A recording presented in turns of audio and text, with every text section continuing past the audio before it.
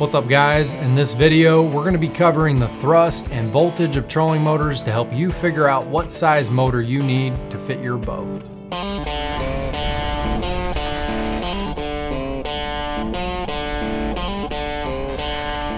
Trolling motor power ratings are rated on pounds of thrust. The thrust of a trolling motor can range anywhere from 30 pounds to well over 100 pounds of thrust.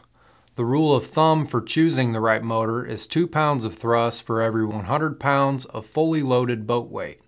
For example, a 2,000 pound boat would need at least 40 pounds of thrust, and a 4,000 pound boat would need at least 80.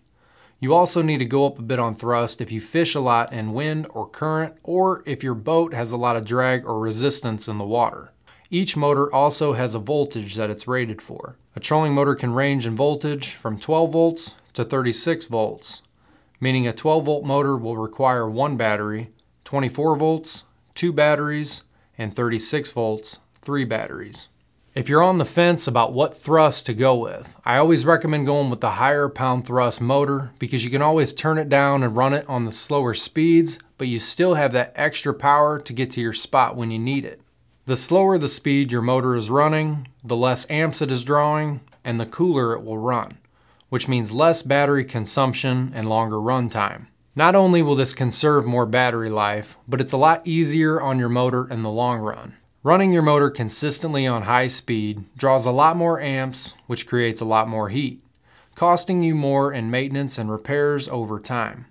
By dialing your motor speed back with the higher pound thrust motor, you can consistently run your motor at that slower speed, but still move your boat along at the same pace. This is especially true on a digital or variable speed motor because there is no such thing as the slow speed being too fast.